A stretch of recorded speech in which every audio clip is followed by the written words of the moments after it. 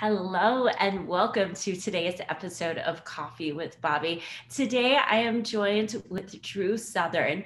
Drew grew up in the arts with a mother who painted and decorated the house with her paintings, to a father who worked in book publishing for over 20 years and adored his poetry. Drew was surrounded by the arts from a young age. He made his short film at 16, started playing guitar at 21, and now in his early 30s, Drew has played in a dozen bands, playing shows from California to Toronto. He has made tons of shorts with over 3 million combined YouTube views and hundreds of recordings on Spotify. And this is just the beginning. He is getting started here. So welcome to the show today, Drew. Thank you. Thanks, Bobby. Thanks for having me. So, Yeah, how are you doing today? doing good. Everything's good. I'm in California. I'm in Los Angeles. Weather's, kind of fall some days here. Sometimes a little kind of hot. I'm full in it, writing my second screenplay right now. So that's kind of the mornings is what I'm in it. I'm on, just 40 pages into this thing, and yeah, so everything's good, man. Just growing, flowing, living life. I'm happy. Ooh, that's awesome. I love to hear it. So you mentioned that you're working on a new screenplay. Is this going to be like another short that you No, so from your this one's bio?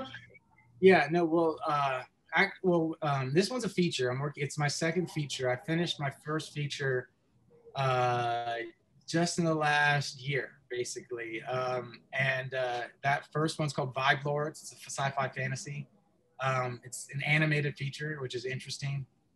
And this is my second one. It's called Only in LA, and it's a much more gritty, raw, um, uh, you know, dramatic, film. And it's about a dude from Montana that grows up in kind of an isolated family. A mom's not there. Dad's very emotionally distant. He grows up hunting and all that stuff. And he's very ambitious. What he does for work in Montana is shoot like big game, like bears and elk illegally and sells them. So it's kind of like a weird thing he does. But he's obsessed with old Westerns and like Paul Newman and all the old classic Hollywood. So he moves to LA to be an actor. But the first day he gets to LA, he meets this mega hustler, drug dealer, pimp, just black market, seedy dude who basically kind of brings him into that world because, this kid doesn't know anybody, doesn't know anything. He's naive, he's inexperienced, and he needs money. And so he gets into that, and he almost gets too deep before he has to finally, get out. And at the very end, after all this crazy roller coaster ride through the black market world, ends up going on his first audition at the very end of the movie. Ooh. So it's it's good. I got the whole story. I'm writing it. It's just day by day. I get anywhere from 3 pages on a really, really slow day to 6 pages to up to 12 pages a day when I'm really cranking. Because I'm just gonna write it till it's done, and then hopefully shop it around or see what's up and move on to the next thing. Right. So the goals with this, are you wanting to do like independent production film of this, or have you worked with other larger productions to get this out and about? Yeah, absolutely. I mean, any and all of the above. Ultimately, it's like work. I think this is hopefully more of an indie kind of thing and a small production company.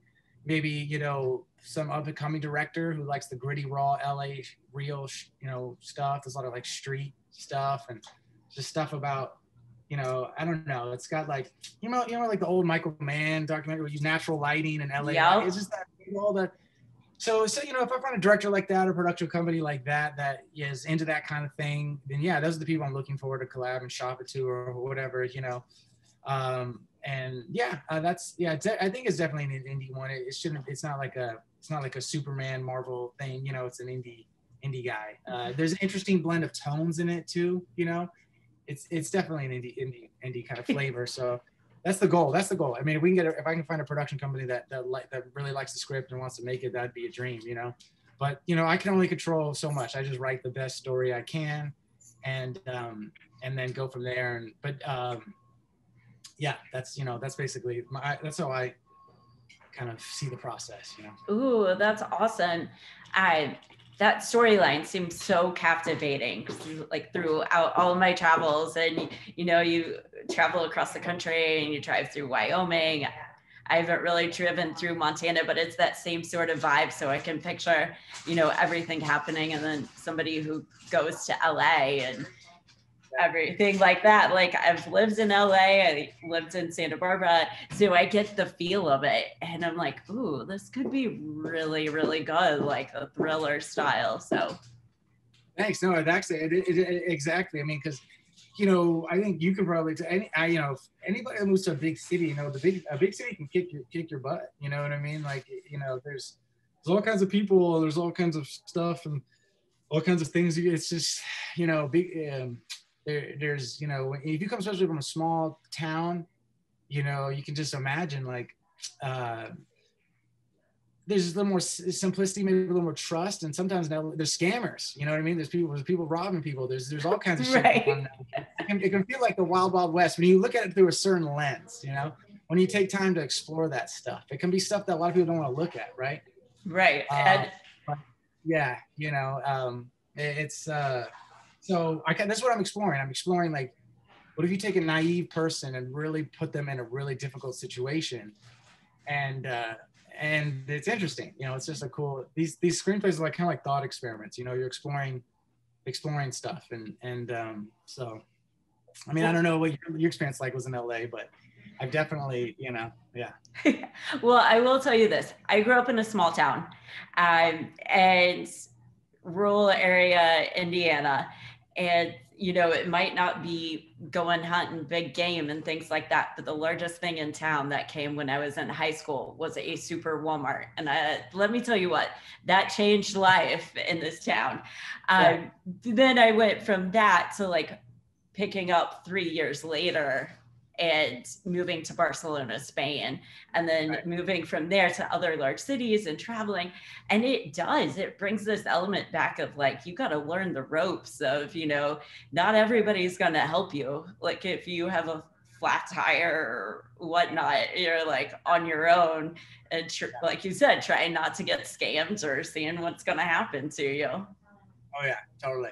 Yeah, I think one of the first things that happened to me when I was in LA, I pulled up to a gas station, got gas, and it was like a swiper thing on the card, and somebody stole my information. Next thing you know, there's like Sunglass Hut purchases in Vegas for like hundreds of dollars. No, yeah. Like stuff like, and like, so sometimes for me, the way I'm kind of, into weird shit, I guess. So I start to think, like, what is the psychology of that guy that, like, sets up that machine and does that scam? Like, that's messed up. When I was mad. I was mad when that happened to me, and, like, this guy, so.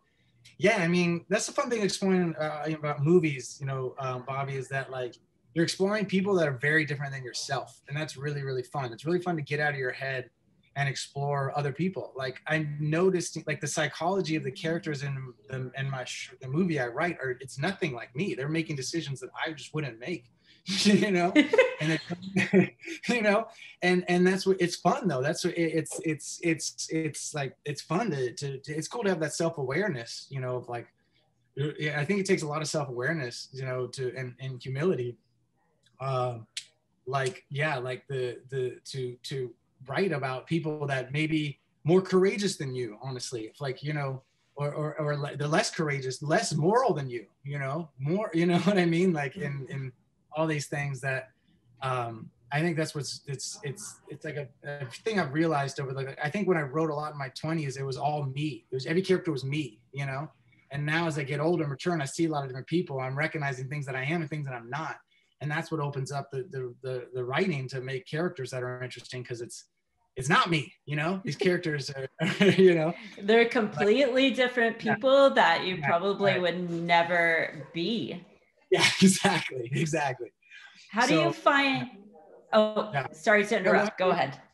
No, please go. Okay, so I was going to say, how do you find character development for you? Like, do you study other characters from other films and other TV shows, or do you find people in real life? Like, I know before we went live, we were talking a little bit about the coffee shop scene and people watching. How do you find that character character development for yourself? I'm obsessed with people, and like in a way I wish I wasn't. I have a memory that things I can remember the littlest details and they'll stick in my head. And so I listen. I think it's all comes from real people. Like the character Jake in the movie I'm writing now, I met this guy at a boxing gym I go to before the whole lockdown thing happened in LA, and then we went and got coffee, and I'm just talking. He's pursuing acting in LA. He think he got on some Netflix thing. He's got a manager. He's trying to figure it out, but he's going through the ups and downs. And he's just an interesting guy. He's got like blonde hair and these blue eyes. He kind of, I talk really fast, and I like to get ideas and go down rabbit holes. Yep. And he's just like slow country boy, and like, and I just love that. I'm like, you're so not me, like. So he was just inspired the whole thing. I'm like, what if I put a guy like that? And then so I worked in the studio downtown in LA, and I saw these guys. I mean, like rappers and shit, and they got a bunch of money and they don't work 9 to 5. So you put the math together, Right. And I was like, dude, it's just interesting. And like, he's like this non-judgment place. I just love him. I love it. I love people. I love talking, listening, letting people just talk and tell their stories. I at the coffee shop, I get enraptured and somebody's talking about them and learning all the details about them. And so I think eventually when you're talking to people and your mind starts playing these games, like, well, what if I put that person with this person? And what if that, you just all this what if game, what if, and all this, and it starts spiraling.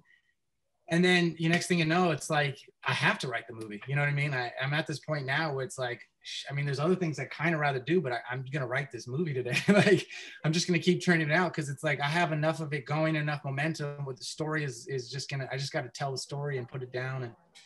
But yeah, to answer your question, it's definitely real life. It's definitely talking. It's definitely witnessing. It's a testimony, of like, I saw this person was like this, and I remember that. And this person was like that. And that was kind of, it's total witness, situation. Yeah. And those are the moments that truly make life fuller, I believe.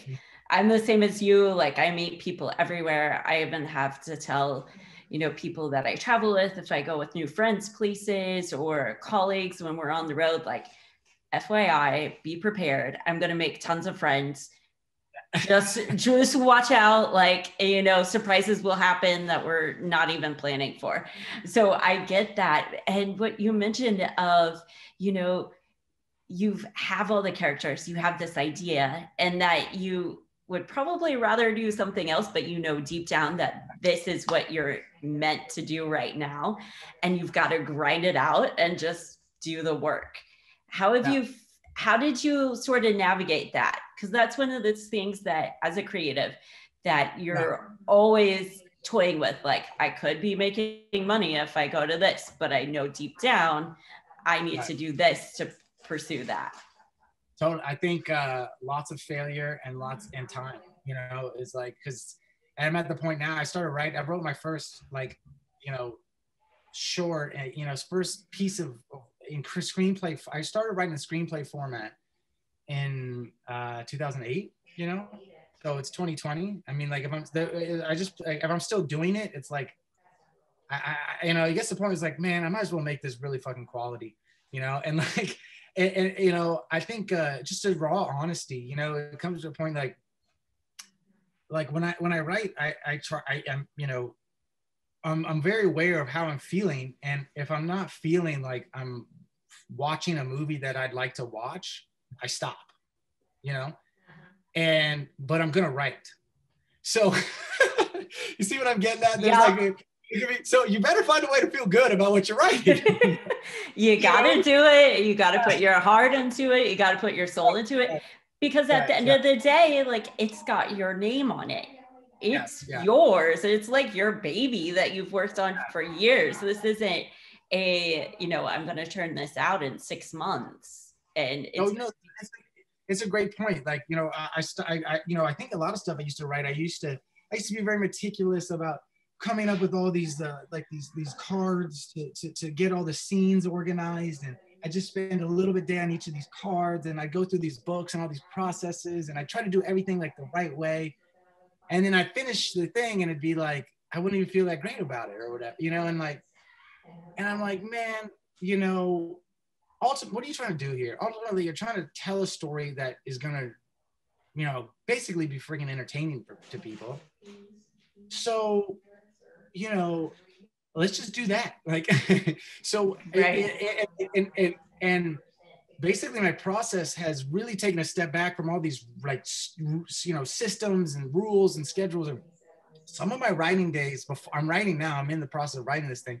But perhaps so, you know, when I think a lot about the story before I write. That's what I do now. So, because I want to like, you can't tell a story unless you know it.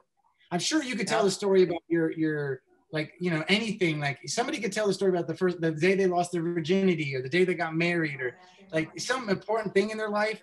They know what happened. They were there, so they can tell you what happened. It's like they're able to tell you the story.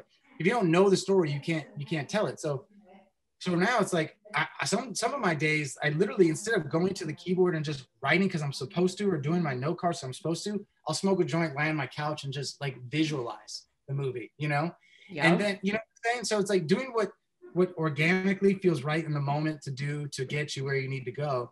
And then, you know, I mean, this is a long story about my process, but that's the beginning part. When I get to the writing, which I'm at now, that's a little bit more of the like, okay, you're just going to sit down and you're going to crank. Cause it's like, again, I've experienced my wedding or whatever a significant event, and I just need to fucking tell it now, you know? And I'm at that point. But yeah, when I'm sitting down though, it's got to feel good. I got to like what I'm doing. If I don't, I stop. I take my dog on a walk. You know what I mean? I do something else. Because there's no happy endings to unhappy journeys. You have to enjoy your work. If you're not enjoying it, just stop, you know? Because like, look, I mean, to be honest, like I'm not getting paid for this. I'm doing this from my heart, you know what I mean? So if you're not liking it, then what are you doing, you know? So that's yeah, that's the biggest thing for me, you know. It's you know, yes, there is an element of grind it out. And I do believe of like, you know, Stephen King talks about writing. It's like he equates it to like the janitor sweeping. Like part of his job is he just sweeps. That's his job, you know? So, you know, you can think of it as lofty thing as a writer, or you could just think of it as like just as basic as any job, like sweeping, you know? Yeah. And I agree with that. So part of me is just like, you know, sit down and go. But when I'm going, you know, I do what I got to do to enjoy what I'm, you know, I'm writing, because it's got, you know, I think that the frustration comes, Bobby, is like I know the story and writing it is slower than watching it, you know, like you have to, yeah, it's like watching it in slow motion. And so that you like, can I just put it on Netflix already and press play? It's like, no, because it doesn't exist yet. You gotta, And I know this from one of my good friends who's also into screenwriting. And there's like so many details that the viewers never see that goes into screenwriting. Like character A turns the corner or picks up said coffee cup as they're speaking. And those are things that you don't think of, but have to be there to tell the story. And like you said, like you have to have those days of where you've learned, like, you just keep writing, like, where's the story going until you actually experience it. Yeah. And I feel like that's so key in like whatever art form that you do. Absolutely. If it's not in you and you don't know it, you can't share it. You can't give it. You know, you have to, it has to be yours to give. You know, if it's the song, you need to know it. If it's the painting, you need to see it first. If it's the writing, you're the first reader, you know, you need to know this, you need to know it before you can share it, you know? Wow. So, yeah. I love it. I love how you stated that. How did you find out, you know, you had mentioned like before you would try to go buy the books. Right. What made you turn and say, you know what, I'm going to do it my way, because I know I have a feeling that that's going to actually connect with the way that I create? That's a great question. You know, yeah, that's a fantastic question. I think the thing that hit me is I over the last couple of months, I've done a really self-audit process, a deep dive. And like, you know, I think people don't really want to look at their own weaknesses. And I've been really looking at my own weaknesses in a really critical way. And that's really tough, but you know, and it's been hard, but the interesting thing is that it's blossoming in the writing side of it because of the honesty that comes from it. So to your question of how you can do it your way versus these books, I think it really just comes down to like, look, it's, you know, if you know, if you're going to have a screenplay that you want, you know, somebody to put millions of dollars around and have all these actors show up and make it, and all the performances and the edit and market and convince all these people to spend an hour and a half of their day, go to the theater if the theater's open again, or they'll stream it or whatever. It's got to be a really freaking good story. You know, it's got to just be real quality. And like, there's all these other stories already out there that you could, there's plenty of movies already on Netflix. There's like, if you read, I mean, you go all the way back to like Shakespeare or like the Odyssey or the freaking, there's, you go thousands of, there's so much good stories of, so it's like, it's just an element of like, dang, like I need to dig deeper on the whole honesty realm to really find something that's actually valuable in the canon of stories that are out there, right? Yep. And when you're doing that, it's like this friggin' book process isn't like bullshit. Like, you know, like because I'm just going deeper now. You know, all those book processes and stuff are great to get you started and learn the rules.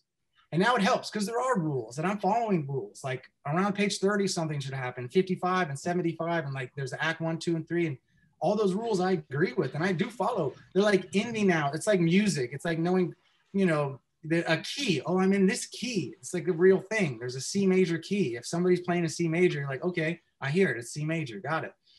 So you know those rules, but to answer your question, it's like, you get to a point where it's like, man, I really want to make something that actually works, that actually people really want to watch. It's actually like in watching 10 years and 20 years, you know, and keep coming back to. And that's just a whole deeper level of honesty. And that just brings out more interesting things, you know, that just you just start doing things differently when you start operating like that. You know, you just like I don't know, man, like it's just, yeah. And you want to find something that resonates with yourself and that resonates with others. Yeah. And to your point, like there are thousands upon thousands of options that I could watch tonight on Netflix or on Hulu or whatever streaming. Like, what's going to make me choose your film over something else? And I think that's that honesty and connection to it, and that you really take into account of like, I'm going to make this the greatest thing and share what's really on my heart today. Right. Absolutely. I think that's it. Yeah, that's it for sure. You know, to add the icing on the cake to that, you know, because I told you I was going to the boxing gym. Mm-hmm. And so I went to the boxing gym and I eventually started sparring. And the interesting thing about sparring, Bobbi, is like when you're punching a punching bag, it's all fine and dandy. But when you're going against another person, like they punch you back. So you start getting hit in the face. And that's like, you're like, damn, there's nothing that focuses you more than getting hit in the friggin' face. When somebody punches you in the face, you're like, okay, I'm here. I'm not anywhere else. Like I need to be here and this is important. And I literally started doing this game in my head of like, all right, so say I have a screenplay. All right, great, Drew, congratulations. What you do? Yeah, you wrote a screenplay. You want to get it made, you go to a meeting with a producer that can make your movie. He's like, I can finance it, $20 million, no problem. I write checks like that all the time. I need to make 10 movies a year. This is what I do. Or whatever, 3 movies a year, blah, blah, blah. That's like treat that like a boxing match. Like, don't go in there unless you're ready to get, like, believe in every, you know, it's like, you have to be like recognizing that if you don't totally have all the confidence in your preparation, like if you're a boxer, you prepared so hard because you want to be prepared for the punches and not get hit. Same with your screen. It's got to be so rock solid and so tight and just such a good story that you would like die for it. So you can go in there and being like, I'm not afraid of getting punched in the face. I'm not, because I believe in this so much that this story is just that damn good that, like, I don't care what you think of me. You cannot like Drew Southern, but you can't, like, you got, like, tell me what you think of this. This story is freaking amazing. You know what I mean? Yep. And yeah. Like when you own it and when you know it, it's like, here it is. Here's the best of the best. Like, I've worked heart and soul on it. It is ready for the punches. Like, it's out there. It's ready for the reviews. You know, sure, there might be a couple of those that are criticisms of it, as there is with any creative endeavor. But when you're like, this is the best that I've got today, like, here you go. It's out there. Like, that's an incredible feeling. I think that's the goal. I mean, that's what you can control. All you can control is like, you really put a lot of passion into it. You put a lot of thought. You put a lot of energy. You really cared about every line. You cared about every scene. You cared about the characters. You really cared, and you really, kind of, sweated over it. At the end of a good boxing match, they're dripping in sweat. They're tired. They really work for it. And you know, if you did that, you feel good about it. It's like to use the boxing analogy, like there's sometimes you cannot win but still feel really good. You went 12 rounds with an amazing opponent and you just barely lost. Like that's not, sometimes in boxing it's always such a win sport, and if you either win or you're done. And like the way they try to climb the ranks, you lose and you drop right back to the bottom and you have to climb back up.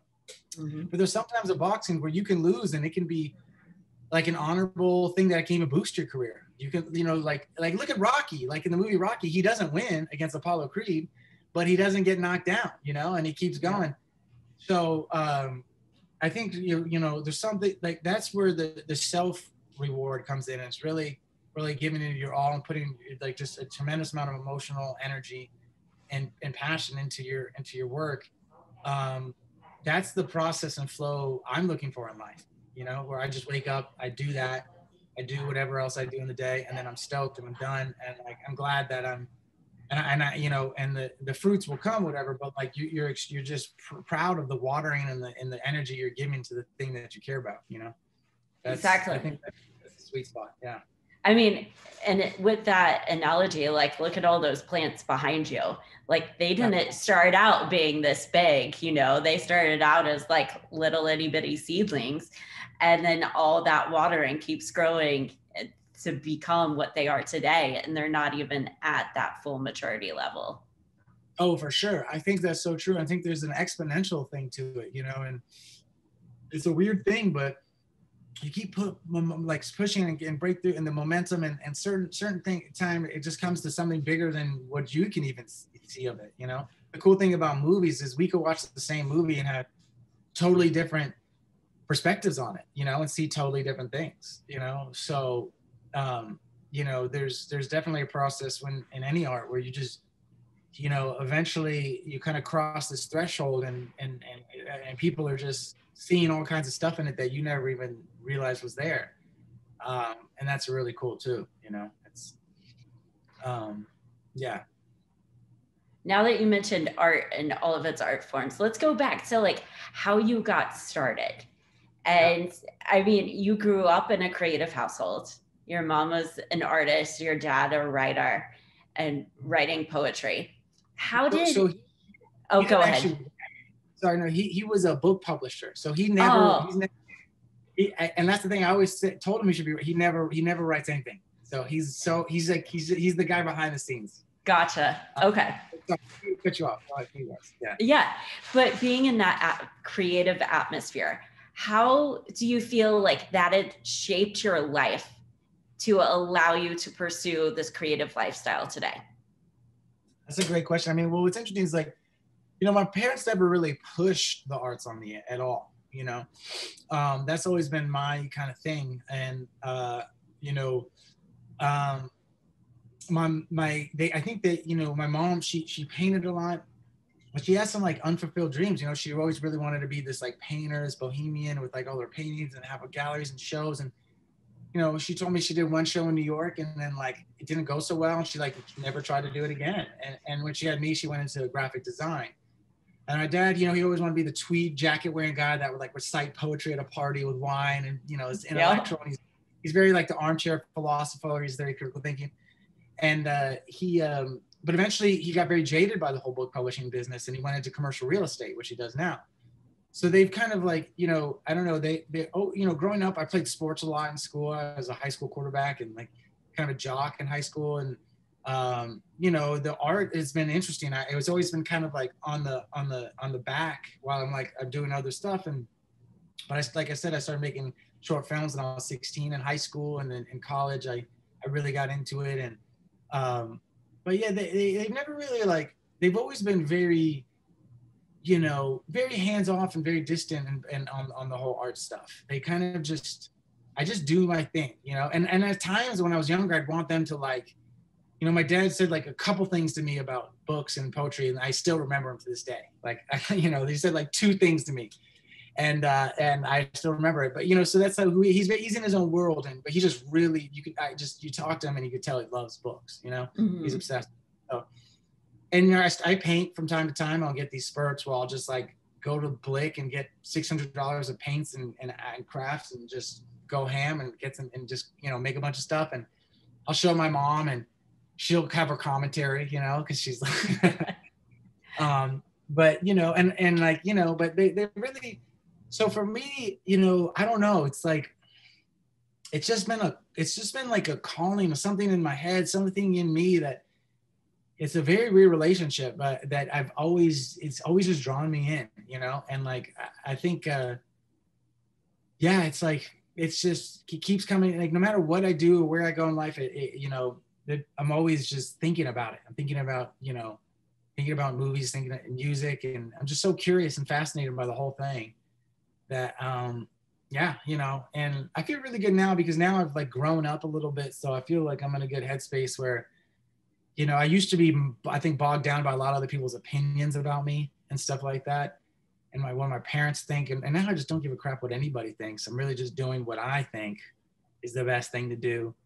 And what I think is stimulating, what I think is interesting. I put so many movies in this head, and you can tell I talk a lot, I think a lot, I've been critical thinking on all these movies and everything I've seen. And so now it's fun writing because I'm like ciphering all that data and just like using my standards to make a movie that I really want to see. And that's interesting because, you know, it's like, I don't know, I feel good about it, one, which is good. And two, I'm curious to see what other people are going to think, you know, because yeah, it's like, it's just the most when you're redoing honest stuff, Bobby, it always just feels good, you know? This is the truth I found. But anyway, long-winded answer your question. I mean, yeah, for the parents, they were so standoffish, man. I just kind of choose. I decided to pick up a guitar at 21, and neither of my parents played music, and there was nobody in my family immediate that played music. And you know, my sister played violin and growing up, and I played a little bit, and but then just put it down for sports. And at 21, I just got obsessed with the guitar and started playing 6 hours a day. So that's awesome. I don't know what to say about that. It's just, yeah. Well, I love it. I love how you just like dive into it and whatever you feel creatively to do.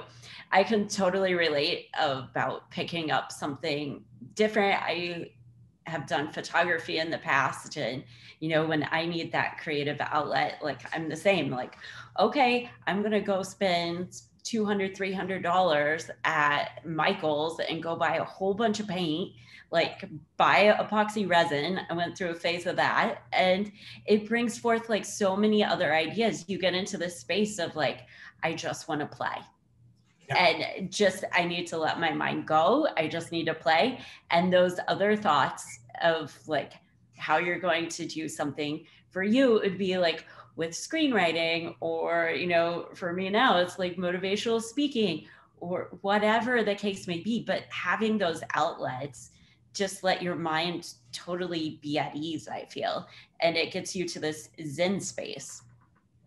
Yeah, I love that. I love that so much. You know, I read Leonardo da Vinci's biography thing, and he was total. I mean, they call it the Renaissance man.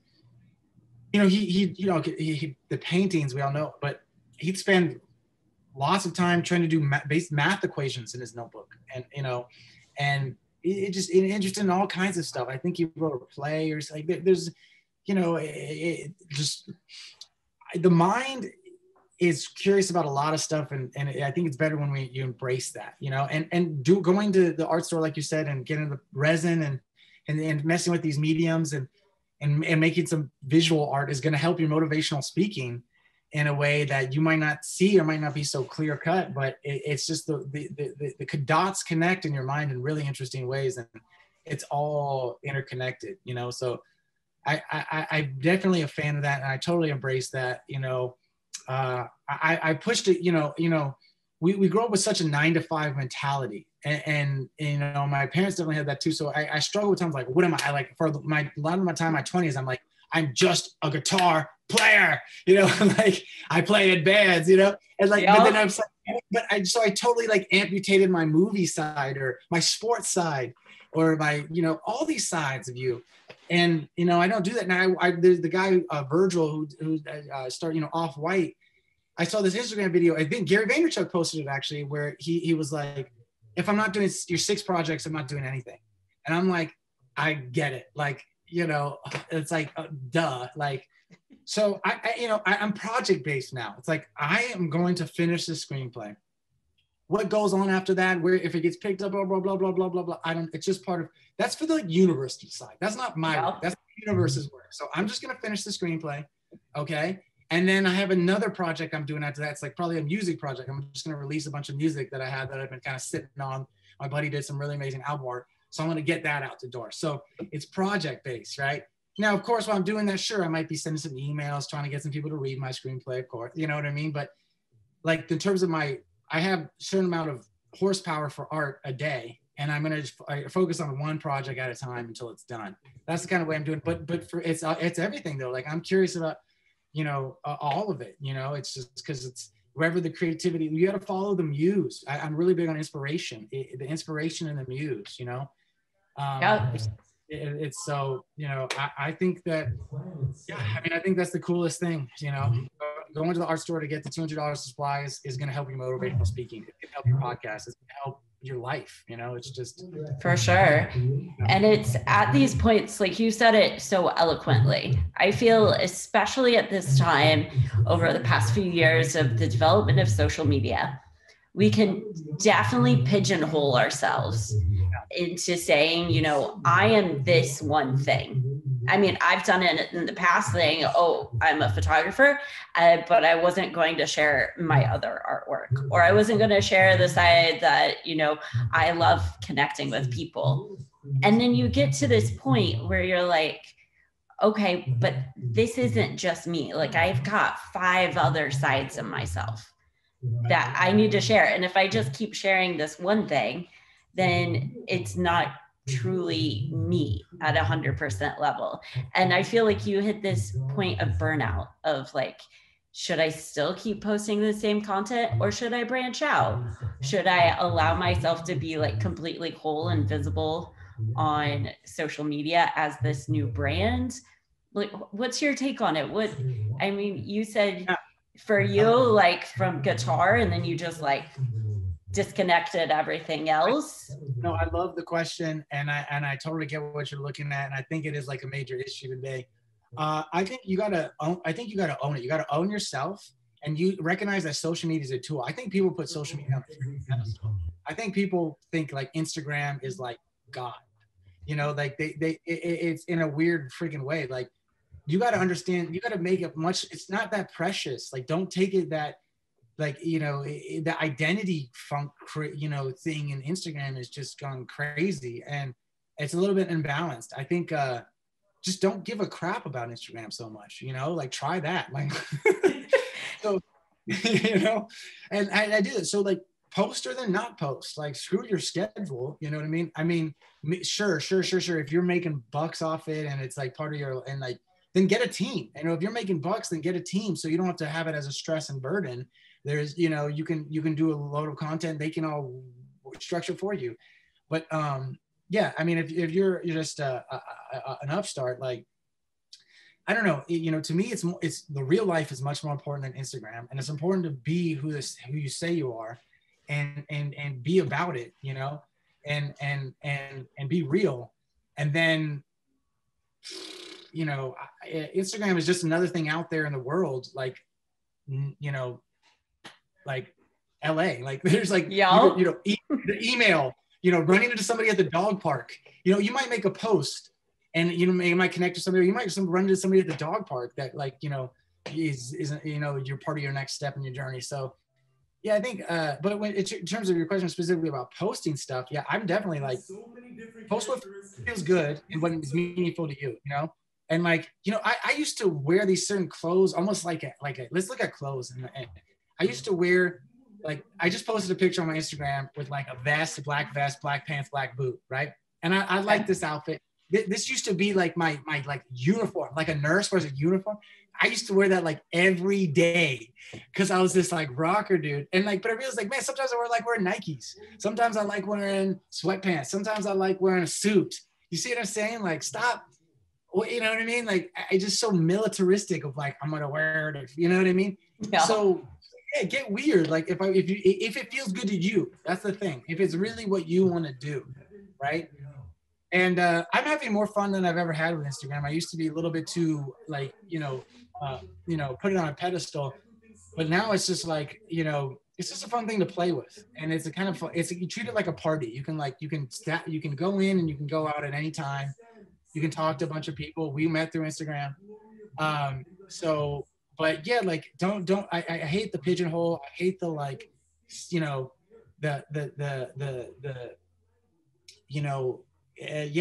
like, I need to be this one thing, or I don't only do this. It's like, if it's authentic to you and you're feeling it and you're really about it and you like it and you want to go with it, then go with it. Don't let Instagram dictate that process, because then that's backwards. That's my take. Right. And then at that point, Instagram's using you instead of you using Instagram. And so you said it, use it as a tool, use it to your benefit. Like, it's a place to share, but don't get into this trap of, like staying in this box. And I love how you said that, because you never know, like, if you didn't post anything about screenwriting, then it may not have connected you with a producer or another production company or an investor that you needed to meet, And the truth, to be honest, I don't post a lot about screenwriting because I'm just right. Like I have a couple ideas of stuff and I'm just going through them and writing. I'm in my hard grind phase, right? Like, I think, when I have 3 or 4, I'll definitely be in a much more hard networking selling phase. But like, you're seeing me in the thick of the just like, I'm in the blacksmith, like with the freaking sweat and the fucking steel sword, just like, you know what I mean? Like just going at it. So, it's like, I don't really find it necessary. I put on funny outfit or put on outfits that I think are like, sometimes it's kind of funny. And sometimes I just outfits that I like that like, I do photo shoots because I like doing it, or like just, photo shoots, like just going out with your friends and taking pictures and like just having fun with that. I love the whole, so there is like a culture, right? I love the caption culture of Instagram. I love the swaggy like captures that people post, where it's like, like everybody's trying to post these cool captions, and I do like that. So I've been flirting with that and playing with that a little bit. It's just like, again, it's just a tool and it's fun. I see it as like a game, now it's like, and I think it's helpful. I think people take Instagram very, very seriously, and that's because it's like almost a career, and respect if that's your career. But like, it's for me, it's just like, have fun with it. Take it a little more lighter, be like fun and do, it's, I mean, it's, if you're posting pictures too, you know what I mean? Like, right. I think for screenwriting, actually what I've used, there's an Instagram, a screenwriting LA thing on Instagram. It's like a group and there's a community, and I use that to actually connect with a bunch of people. And I started connecting with some other screenwriters in LA through that. So, it's just like a party, man. Just treat it like a party, like dunk in, do what you want, duck out when you want, it's that's the way I see it. Oh, I love it. It's a great place to collaborate. Like you said, we met through Instagram. And I mean, have you ever thought, I mean, this is just an idea that came to mind because you were talking about captions on Instagram, of treating your captions sort of like a screenplay in different parts? That's a great idea, actually. That's a cool idea. Like, it doesn't have to be long or anything like that, but something that just keeps people going with it. You just blew my mind. No, there's this musical artist. His name is a very weird name, but my buddy just showed me him yesterday. He has an album. It's all instrumentals, and it's called How to Be Productive. And the first track is called Wake Up Early. The second track is like Eat Healthy. Third track is like Visualize. And all these tracks are like just instrumental, kind of like jazz music, but the whole 1, 2, 3, 4, 5 like walks you through a process. Ooh, I love it. Cool. Right, so it just reminded me of what you're saying. It's like you can I could tell the story. That's a really cool idea, actually. That's a great idea, Bobby. Tell Go with it. through Instagram. Yeah, that's a cool idea. I like it. I like it a lot. That's cool. Just keep like rolling with it. Like it's something somebody wants to come back and like continue to see. Oh my God, that's a great idea. No, because what I love writing is because I love cinema, like the classic cinema, like the theater, and like an hour and a half and like that long form. But you could write a story in screenplay format because you're gonna shoot it, and you can shoot it on an iPhone for the Instagram and like roll it out through every day or something, or have some. That's a great idea. I like it. Or even do it, like piece by piece, or even if it's just like text at first, and then once you have it all put together, then you'd show them like what you made on your iPhone. That's cool. Yeah, that's cool. That's really cool. Yeah, I know. I think there's a lot to do with it. There's a lot of unexplored stuff with the captions, and yeah, that's a great idea. I'm gonna think on that, Bobbi. You're really smart. Yeah, of course. Ideas coming out from everywhere. My mind thinks like so crazy. I still do event marketing when it pops up, and I was doing like the 10-hour drive one day from Texas to on my way up to Detroit, Michigan a couple of weeks ago, and people are like, "Oh, how is it going to be?" And I was like, "Oh, it's fine. Like I've got 10 solid hours to just think on all sorts of things. Like I have no clue what's going to come up in my mind today." So those are the moments that we just sort of get out of our own head and see what happens. It's classic coffee shop stuff too. Like you just, it's like two people at a coffee shop just hanging. And did you do that before COVID? Would you go to a coffee shop and just sit down, have a coffee, and strike up a conversation with somebody you never met, and talk about it? Yeah, me too. So. I mean, I am that person, and I will say it here, and it's going everywhere on social media and podcasts, you name it. I am that person at coffee shops where I love to go by myself, or I love to meet friends, but I know if I'm meeting friends, then I have to be 100% in our conversation. So if you and I were having coffee and I knew you before, I know I have to be like 100% in this conversation, which is amazing. I enjoy that aspect, but I also love going by myself and just sitting there. Like I have my Moleskine notebook, pen, like I start writing, and I'm that person that sits up there and just people watches. And I'll eavesdrop just a little bit into conversation and find a way to segue into it. And I've met so many incredible people. I do the same thing if I'm out traveling solo and at a restaurant or, sitting at the bar. And you never know who you're going to meet. You never know what stories you're going to tell. People who you think are just like going to walk into your life one day and they turn out to be like family. I've had that happen. Like I've met private pilots. I've met like people that got me into sailing in Santa Barbara. Like I'm from Indiana. Like I haven't grown up on the water, but sure, I've got a camera. Send me out on a boat today, please. Like that happened, and like I couldn't put two and two together beforehand. Yeah, I love it. That's cool. I'm the same way. I think that's super groovy. Yeah, it's fun. Yeah, and that's how the world works. Like we are meant to connect with each other. How has it been for you?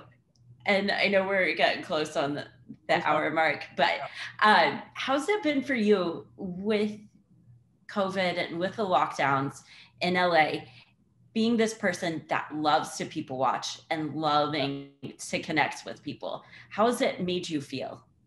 Oh, I mean, it's total disruption to like everything I like to do. I mean, I like writing at cafes. I like just because for everything you talked about and the stimulation and just seeing this, I'm such an inspiration is everything for the creative process, in my opinion. Like, and I talked about so some people like my homies and stuff in LA about this. They're like, oh, they think like, oh, I need to like have some traumatic like breakup with a loved one or something or whatever to like feel some crazy passion and write.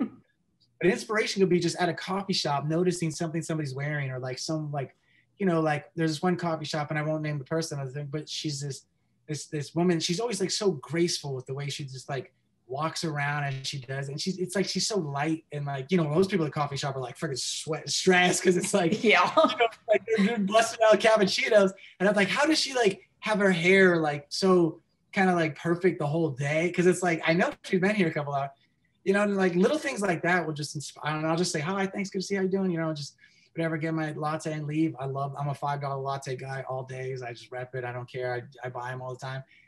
And, you know, I'm just, little things like that will inspire the hell out of me. You know what I mean? I just, for some reason, it's just like, I don't know, it gets you just, you know, anything to get the juices flowing, man. So the COVID thing has interrupted everything, man. I used to go to the gyms a lot. I'm a huge yogi. I've been doing yoga for 10 years. I go to this one yoga studio. I was going every day until COVID. I literally was going every day, and COVID shut down at the same time every day.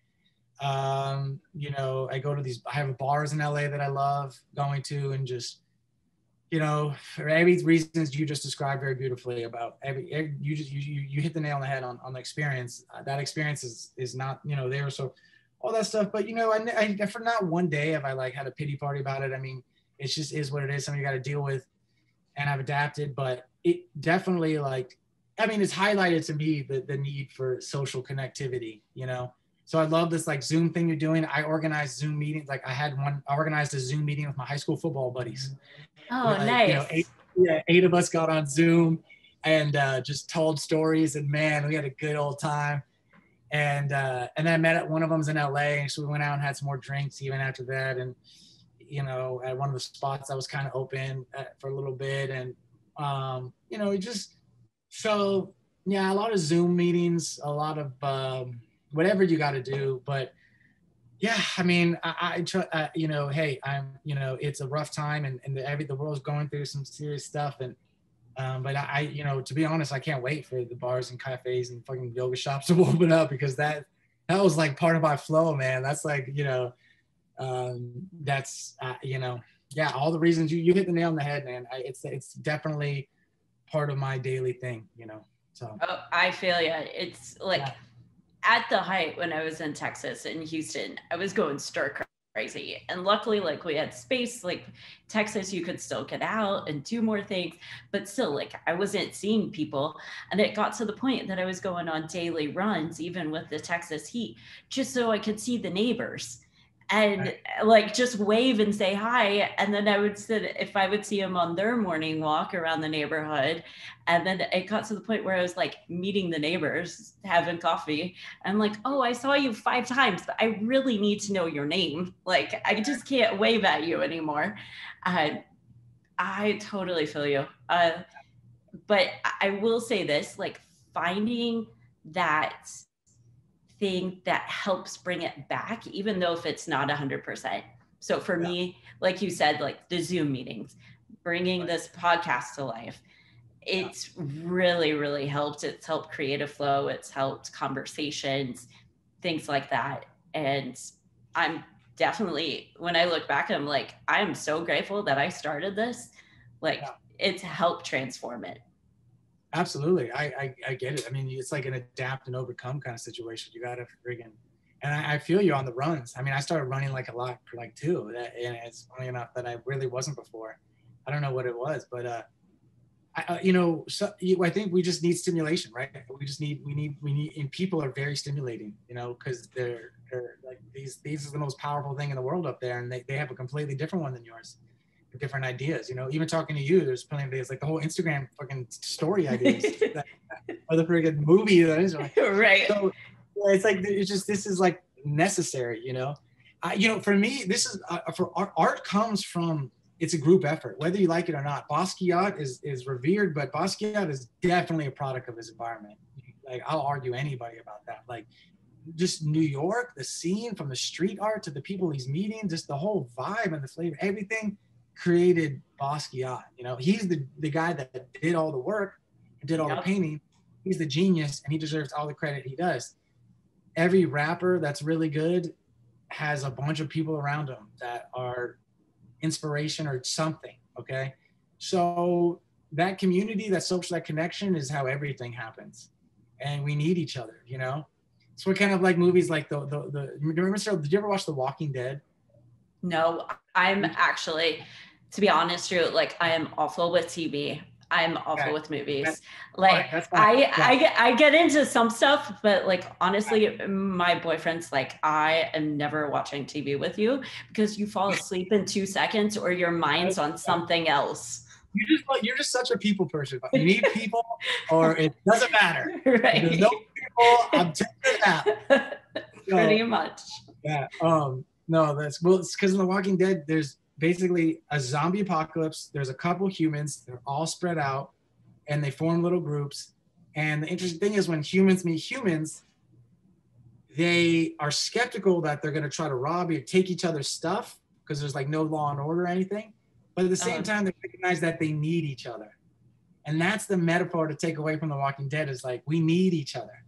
You know what I mean? So humans are the best thing for humans. Like, so yeah, no, I mean, that's, you could sit me up at a bar, a stool, or at a cafe, and I could have no problem talking to people for long periods of time. It really gets the juices flowing. It's part of the creative process, you know? I agree. As we begin to wrap up here, Joe, one question that I always ask everybody here on the show: what has been one of the greatest blessings of this year for you? Greatest blessings of this year. I think one definitely I have to give is I got a dog this year. Ooh, it's exciting. What type? At 3-month-old, I got a Great Dane. She's a Nice. all black Great Dane. She's taught me a lot. That has been really good. And then greatest blessings. Or just blessings in general. It doesn't have to be like top of the list. No, it's good. I like thinking about it. I think, it really focused. This year's really made. I think as a lot of people will probably share this is major focus on looking at what you have and what you don't have. You know what I mean? I think, we're talking about all this stuff of the stuff we're missing out on. I think I've been blessed to not get too wrapped up on what I'm missing out on, because that first month when COVID hit and I was losing, like, cause I really wanted to lose all this weight and get in great shape. And I did lose a bunch of weight. And, but cause when the yoga studio closed down, that was like my church. That was like my mental health. Like I cleared out my whole system because the spine and the stretching, the sweating. And yeah, I could do yoga on my own, but like when you're in a room with like 50 people and it's hot and like there's very focused, it's just really is a lot easier to really, really sink in and get a deep practice. And I was pissed. I was really pissed that like just this whole thing had thrown everything, all my plans and everything I was doing off. I think one of the biggest blessings in this year is just letting go of all the shit you can't control and focusing on what you do have. I have a dope apartment. I have a dope dog. I have a dope girlfriend. I'm healthy. You know what I mean? I got beer in the fridge. I got my computer. So what am I going to complain about? You know what I mean? Like I'm writing, I'm productive. Everything, like focusing on what the biggest blessing this year is. This whole situation has made me focus on what I do have, not what I don't have. And I'm happier when I focus on what I do have, and it just leads to better stuff, just life. I love it. And it's so true. Like when we focus on what we have and not what we're missing out on, that control aspect, that comparison aspect, it just makes our minds in a better place, and happiness and joyfulness, I find, is easier to come by. Absolutely. I think so too. Yeah. Drew, where can we find more of you? Like where, websites, social media handles, you name it. I'm on Instagram at Drew Southern. I'm on Spotify, Drew Southern. All my music's up there. I have a website, drewsouthern.com, but it's down right now. I'm retooling it because I'm going to have all the films I've done, all the music I've done. It's going to have like everything. So it's really excited about that because it's just like going to be a one-stop shop where you can see all these cool projects. But YouTube, I have like I was one of the first people with a YouTube partnership. So I have to just Drew Southern, like youtube.com/Drew Southern or whatever. So you can find me on YouTube with a bunch of the shorts and music videos and random little things and my bands and stuff like that. But yeah, Instagram, Drew Southern, Spotify, Drew Southern, YouTube, Drew Southern, Facebook, Drew Southern. So I don't know, just Google Drew Southern a bunch. Whatever if you like music or movies, I don't know. There's a bunch of random You'll stuff. find Drew, and I'll make sure. I'll make sure to tag Drew in all of the posts and the content and the show notes here on Apple and Spotify as well. Drew, thank you so much for coming on today, sharing your knowledge, just diving deep into screenwriting and creativity and life in general. Thank you. Thank you so much, Bobbi. I love what you're doing. I love your podcast, and thank you for having me on. I really appreciate it. Wonderful. Awesome. Wonderful. Guys, for everybody who's watching today, I hope this inspires you to get out there, do something creative, do something out of the norm, meet a stranger, even if it's online, say hi to your neighbor, do something today that makes you smile. Have an amazing day. Again, this is Coffee with Bobbi with Drew Southern. Enjoy, guys. Bye. Bye.